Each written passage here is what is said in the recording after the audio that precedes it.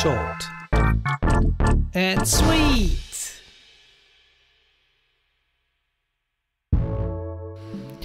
Under Create NURBS Primitives, I choose the plane. In the attribute editor, I select the Make NURB Plane tab and I increase the width. So just make it a little bit bigger.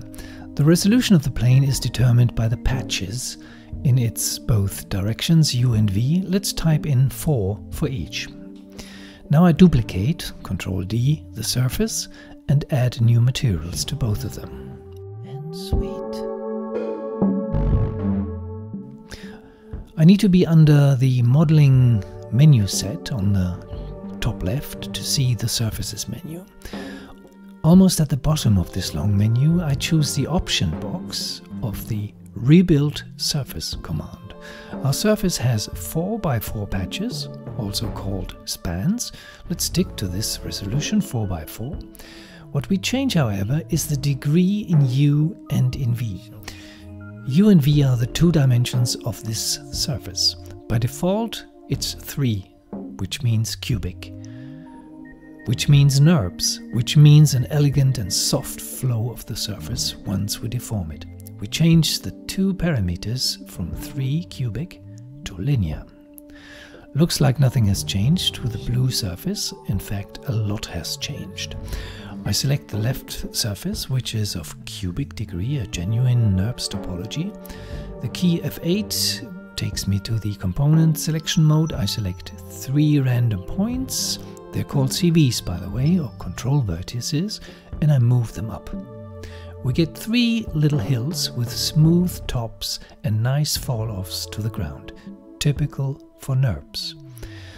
Now I apply the same manipulation to the right surface. What a difference! This edgy, pokey behavior is typical for linear surfaces. Linear surfaces cannot have soft flows. They look like polygon surfaces, but they aren't.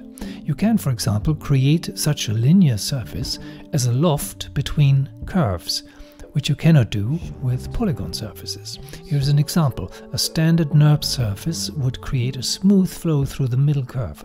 The linear surface does not know about smooth flows. Now let us undo the deformations and duplicate the first surface again and give it a yellowish color. I reset the option box of the Rebuild command to its cubic default and just change a single parameter now, namely the degree in U, and I leave V as it was. And sweet.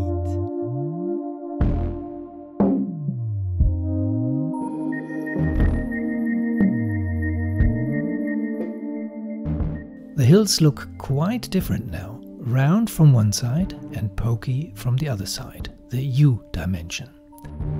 Short and sweet. So please do use the power of NURBS modeling for industrial design with its rich tools and elegance. And keep in mind that you can always change the topology of the surface from cubic to linear in both dimensions. Have a good day.